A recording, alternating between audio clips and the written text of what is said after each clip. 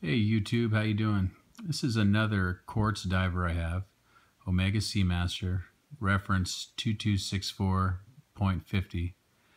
I had a 2254.50 at one time, automatic with 1120 movement, great watch, sold it. But what I loved about it was this design. I love the dial. This has by far the best lume in any dive watch I've ever seen. This thing is super, super bright. It's like a torch, okay?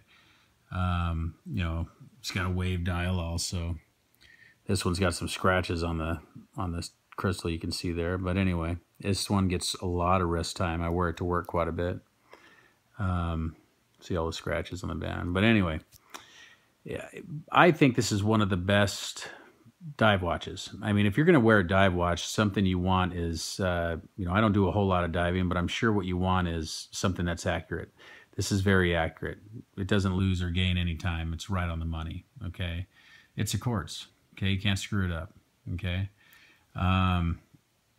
Nice design, nice case, very hefty, heavy watch, 41 millimeter. What I like about these is it's got a very nice clasp. Beautiful clasp. You got a great diver's extension, okay? For anyone that's owned an Omega, you got a great diver's extension, okay? I mean, look at the engraving in the back. Omega Seamaster, just like on my Bond one, okay? I don't know. I mean, the looks of it, everything, I mean, that's what made me fall in love with this piece. It's beautiful. I mean, 300 meters, 1,000 feet, Seamaster Professional. What is there not to like?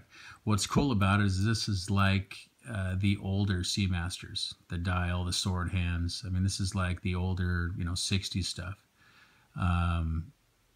It's kind of timeless. This is, kind of what Planet Ocean turned into, with the Planet Ocean. Kind of like the same type of dial. Except for it doesn't have the sword hands. But anyway, that's my, my other Omega here. Tell me what you guys think. Please subscribe to my channel. Ask me any questions.